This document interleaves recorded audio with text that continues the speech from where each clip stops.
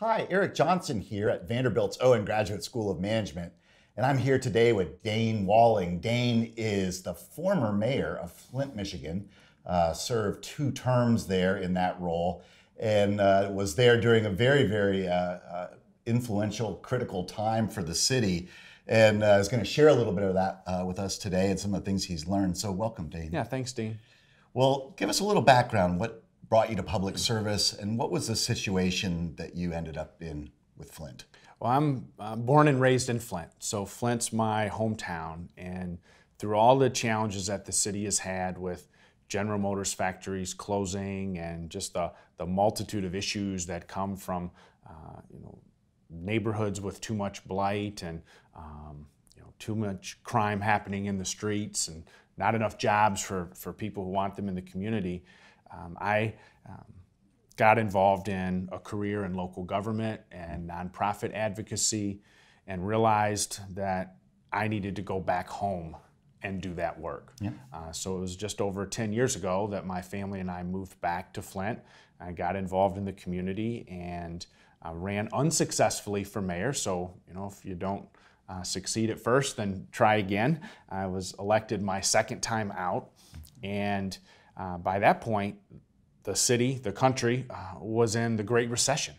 So coming into office, there were already, just challenges after challenges with the budget, with the police staffing levels, trying to find a way to deliver basic services in a situation of really severe financial distress, Yeah. which we had already been dealing with as a chronic matter, Right. and now we had this very acute crisis on top of that. Yeah. Our largest employer, General Motors, is going through bankruptcy. There were just so many questions and so many challenges, but nevertheless, a lot of great people in the community, a lot of institutions, colleges, universities, medical centers, businesses that we all love and want to find ways to support, and that's what motivated me every day and was mayor. And then you ended up with this water crisis. That was really the tipping point in all of this. Yeah, with the financial distress, we ended up with a state-appointed emergency manager who legally had the authority of myself and the city council to make decisions, and those were often made behind closed doors. Decisions weren't getting enough public scrutiny. There was not enough independent assessment. The kinds of things you'd want to see when there was a really highly consequential, like water system decision being made. So one thing after another over the course of about a year and a half, we kept learning, okay, this treatment wasn't being done right, this filter wasn't installed, these tests weren't being done, and it was just problem after problem. I felt like I was working on water every day, but the problem kept getting bigger and more severe. And how did you lead through that or manage that, particularly with this emergency manager that was, in some sense, the city was kind of in receivership in a certain way? It was, and it was a period of almost 4 years. We had 4 different individuals who served in that appointed capacity. I was mayor. That was my second term in office at that point. So yeah, I tried to continue to advance my agenda of making Flint a sustainable 21st century city, which is what I talked about as I went door to door through the community. I wanted to see us have a long-term plan to have a more diverse economy, to have a great park system, to have a network of community businesses that could really meet the needs of our local residents, regardless of which neighborhood you lived in. And I was able to guide a long-term planning process. It was one of the things that the emergency managers assigned me to continue to work on. So I was able to make some great progress there. We put together a plan called imagineflint.com that you can go in and take a look at and see what we came up with as a vision. And I also tried to stay connected to the community. My door at the mayor's office was open every Wednesday morning for 2 hours for people to come in. I didn't have the authority to solve all those problems, but I was trying to listen to the community, see what was happening, not just on water, but also with safety in schools and sanitation and all the other services that make up a city. So it was not easy going into that environment without the authority, without the public transparency, the oversight role of City Council, which I didn't always enjoy sitting at City Council meetings, but it's a vital part of our democracy for there to be oversight and for people to be involved, and that just wasn't happening. Sure. And still along the way, it was this ongoing water crisis and this fateful decision. What did you learn from that when you look at it? Again, obviously, you wish you could undo that decision or make a different decision, but how does that informing the way you think about big decisions in the future? Yeah, well, you're so right. When something goes wrong at that scale, you wish you could go back in time and get on a totally different track. But what I've taken from it more than anything was the expertise and the partnerships that have come to be part of the city's recovery. We needed to have that expertise and those partnerships and resources at the start of the process. So it was amazing to see citizens get involved in testing their own water, and our local medical community looking at records and discovering, tragically that children were being poisoned by lead. But that information was what then allowed us to put solutions in place. The last thing I did in office was actually get the city reconnected to the former Detroit water system.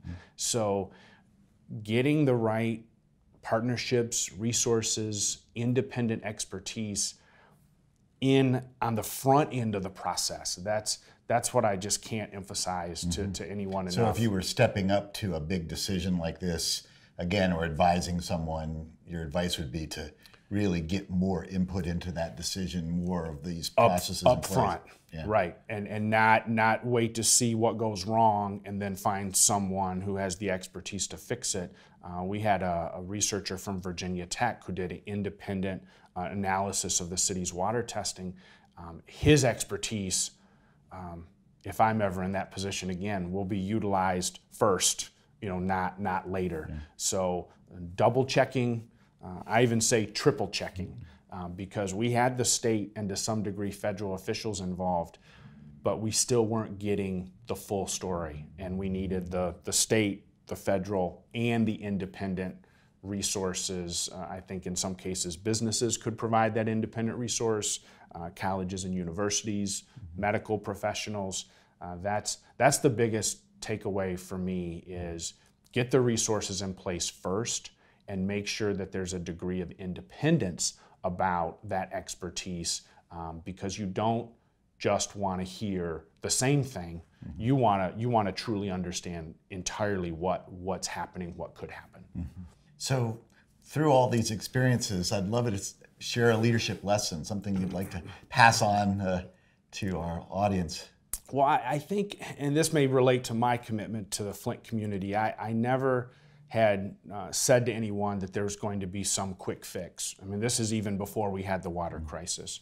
I think as leaders, we have a responsibility to think long term, and that's where having partnerships, having coalitions and networks, really paying attention to whether it's our community or our customers in a very serious way. Those things all take time.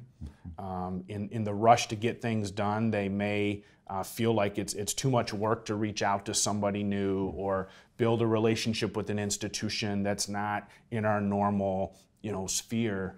But I think those long-term relationships, that's what really builds the sustainability and the resilience. And if we could all be a little more intentional about doing that, then I think that just makes our institutions, our organizations, our businesses, communities, it makes them stronger in the long run. And if as leaders we don't put that time in to do the long-term work, then who else will? Who else will? So we have to, I think, set an example, and it's something that I'm even more committed to now, and feel like I can use this unique experience to understand how to do that even better.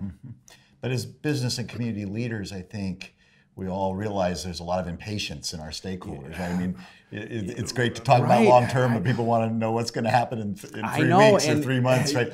And there's reasons for that, right? Because we do have to also be, task driven, and we have to look at what we're doing monthly and quarterly, but there is a need to, take that step back and ask, what am I missing? Why is this pattern persisting despite the efforts we're taking? And I think that those answers are likely going to come from, people who are outside of our existing network. So we have to really challenge ourselves to, find the new voice, find the new expert, find the new partner.